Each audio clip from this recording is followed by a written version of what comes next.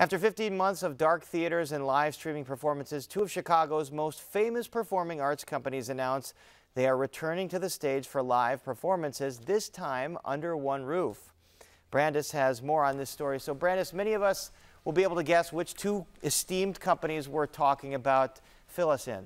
Yeah, of course, and it would be easy to guess Paris, but leaders of Lyric Opera of Chicago and the Joffrey Ballet are calling each other roommates, since the Joffrey will be the resident ballet company at the Opera House this season. The two companies announced a full slate of live performances with seasons starting in September for the opera and October for the ballet, and subscriptions to both are already on sale. We were even treated to a small live performance from both companies during this morning's announcement, but we weren't allowed to film it. Right now, though, you can get a look at video of the Joffrey's famous production of The Nutcracker, which hasn't been on a stage since 2019. It's one of 5 productions the Joffrey is presenting for this coming season.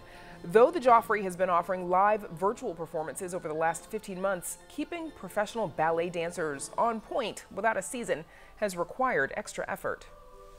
They are finely tuned athletes, and that, you know, spending their summer in their kitchen and living room trying to stay in shape is one thing, but really to run a race, you need the space. It's really helped push the company to stay, you know, at the top of their game. You know, even if they're not ready for the full race, they will be come the fall.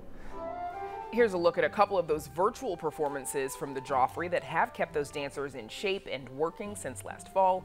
The two companies announced plans to share space several years ago, and it was supposed to have started in the fall of 2020, but of course, the pandemic put a stop to that. The Joffrey had been performing at the Auditorium Theater for years, but artistic director Ashley Weeder explains why this partnership just makes sense. A business model which works for both of us. This is a state-of-the-art theater, and backstage it has everything that you could ever want. So, you know, whereas before we were always having to load in and load out every single piece of equipment, now everything is here. We walk in the door and we are ready to go.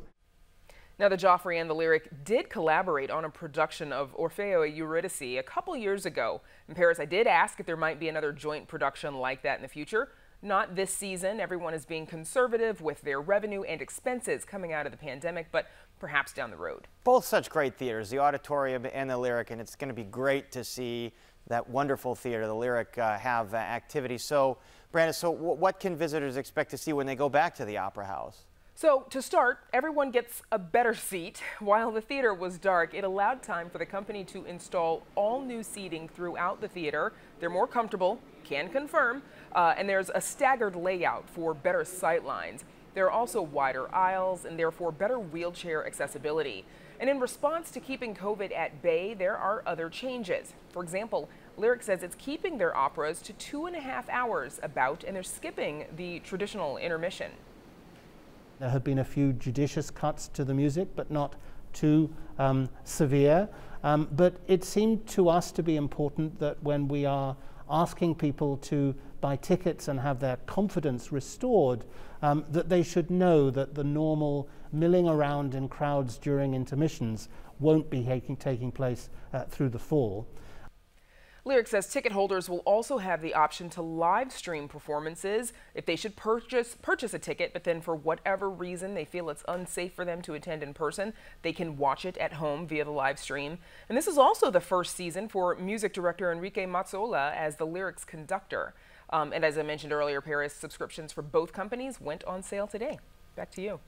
Very well done, Brandis. And Mazzola's debut, long anticipated, because he was on this show a couple years ago when he was introduced as the new director there. All right, thank you very much.